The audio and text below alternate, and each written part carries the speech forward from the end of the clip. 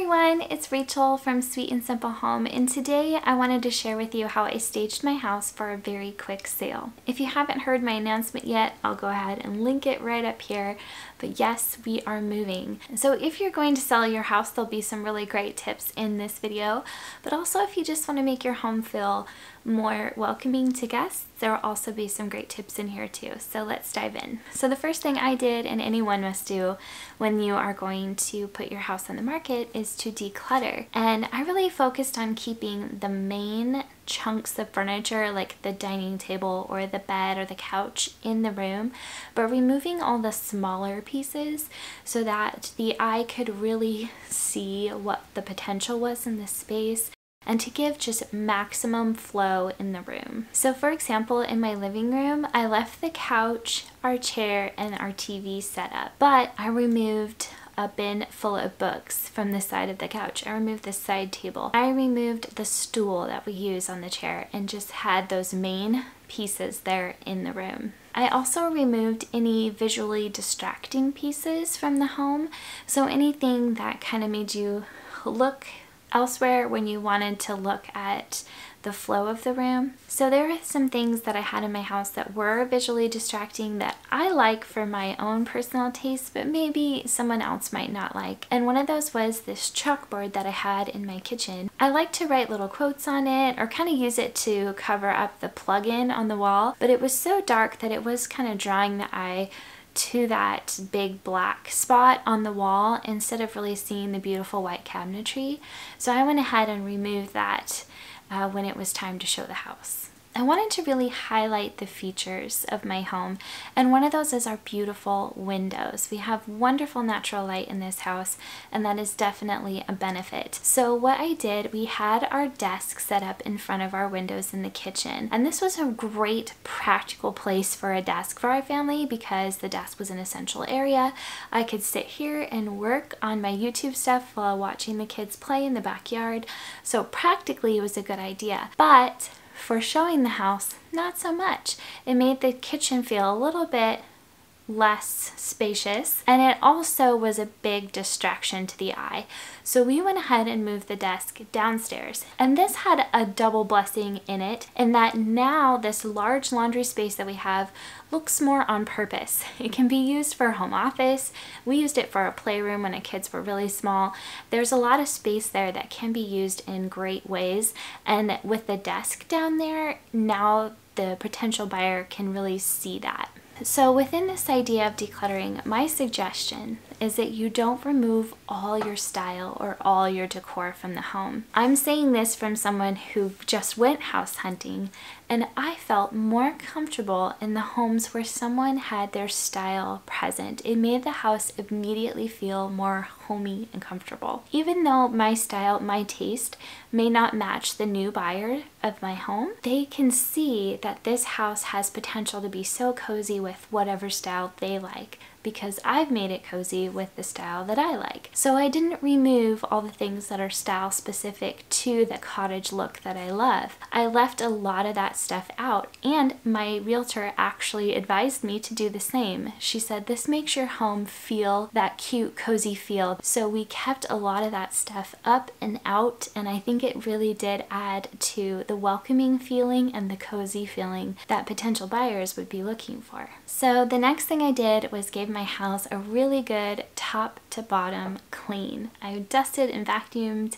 scrubbed floors, wiped fingerprints off the appliances, and just really gave the home a good scrub down.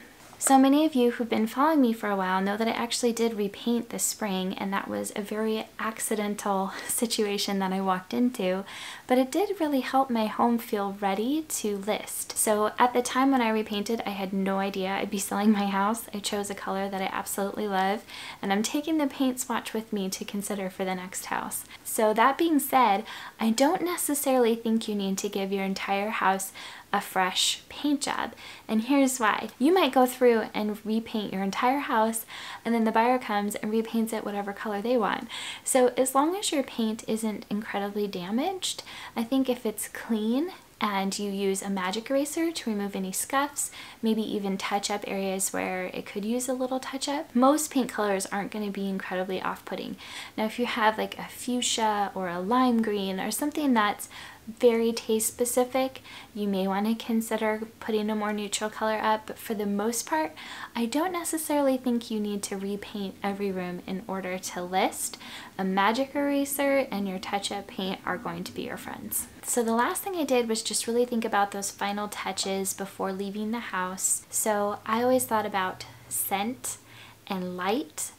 And so I would go ahead and open every single curtain, every single blind, just to let the most amount of light into the home. Again, this highlights the great, wonderful natural light we get in this home, but it also just makes the home feel bright and open and says, hey, welcome, come on in, instead of being closed off. So I left open all doors and all window coverings. I also turned on all the lights so that if they couldn't find the light switch, they would see that the light is there and working, and also just again to help the home feel welcoming and ready and bright. I thought a lot about scent, because for me, in house hunting, if I walk into a home and there's a scent that's off-putting, to me it's really hard to get into the experience of walking through the home. For me, I know I have children, you know, I make food in my home, so sometimes there can be lingering scents that may come across as odors. What I tried to do was scent my home in a way that wasn't off-putting. And also, you never know when the person walking through might have a hard time with chemicals.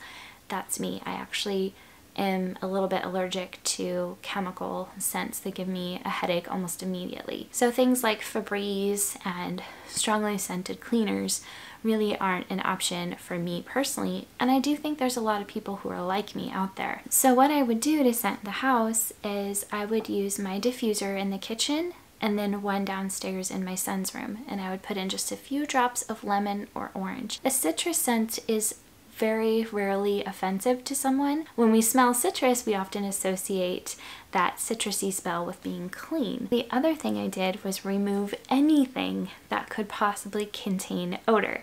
So as I was leaving, I would take every garbage can and every piece of dirty laundry out of my house.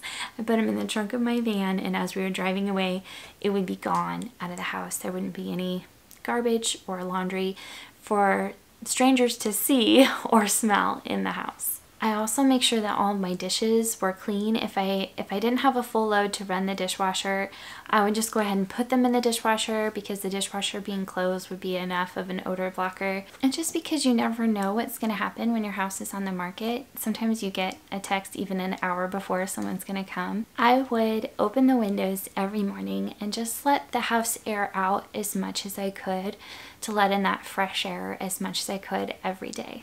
So again, these are tips that you can use just to make your home smell good and feel welcoming anytime, but for me this was specific to staging. I hope this was helpful to you guys, and yes, the photos included in this video were photos we used for our listing. My wonderful realtor took these photos and she did an amazing job, so I hope you enjoyed seeing those. Again, if you have any more questions, let me know in the comments down below. I did do a Q&A recently, which I'll link to up here, about our move, but I'd be happy to answer questions in future videos. So be sure you're subscribed and come along with us on this journey. We just sold this house. The house we're moving into is still being built, so we have a little bit of time before we're going to move in, but I'm very excited and I can't wait to show you guys the new house when it's ready. But thank you again for watching. You guys take care, and I'll be back with more soon. Bye!